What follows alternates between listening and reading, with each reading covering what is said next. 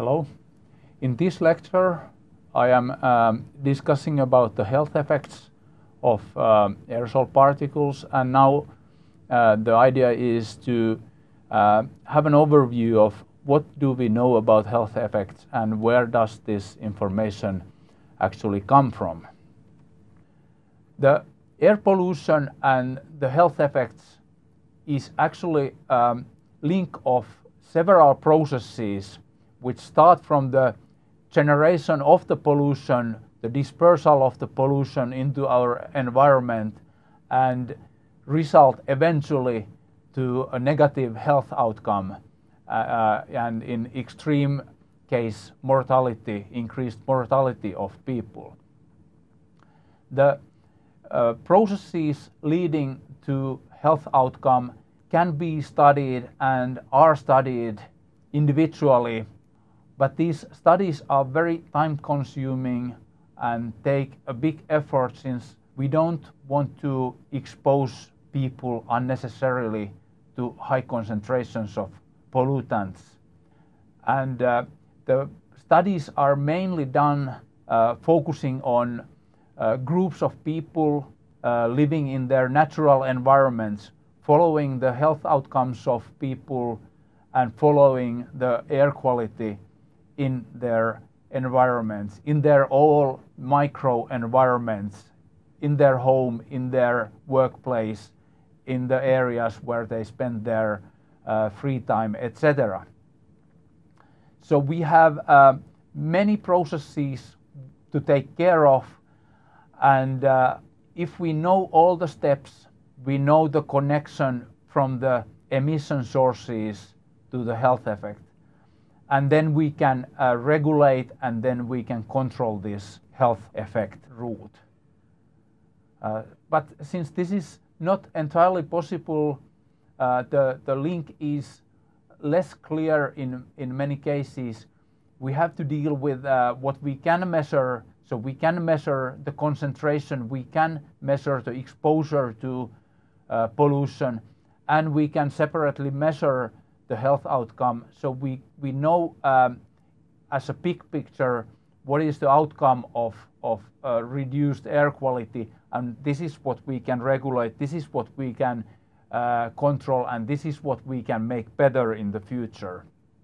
The main pollutants in our atmosphere are considered to be the particles, the fine particles, and also larger particles. There is clear evidence from many studies that the particles are causing the most significant health effects of all airborne pollutants. We have also several gases which also are important and cause a health problem, and all of this is listed, or the main compounds are summarized in this table. If we focus now on the particles, there are several things to consider. First of all, the particles comes from different sources, and they are as a result in different sizes. And these different size of particles also deposit with different probability into our respiratory system.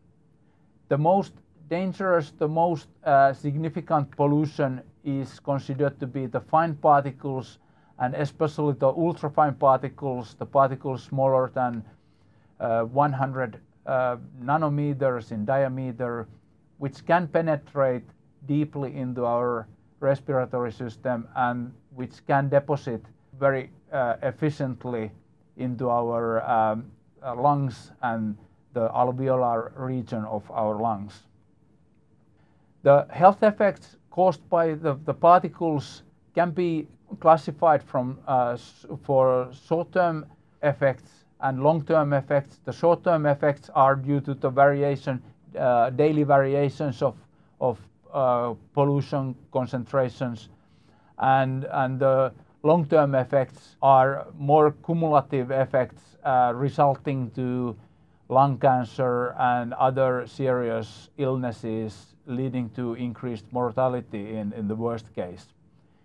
It's interesting to observe also the potential indirect effects which are due to the changes in our atmosphere and environment due to the pollution, leading to an indirect health effects of human beings.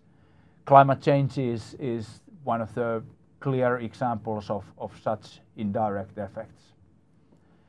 The knowledge of what we know of air pollution and linked to the health effects comes from epidemiological studies. One of the early studies took place in 1970s in the United States, in which 6 cities were studied in terms of the pollutant concentrations and the increased mortality of people.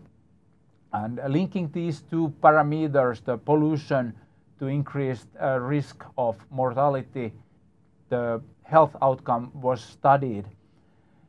Interestingly, the researchers find out that total particle concentration did not correlate very well with the increased rate of mortality.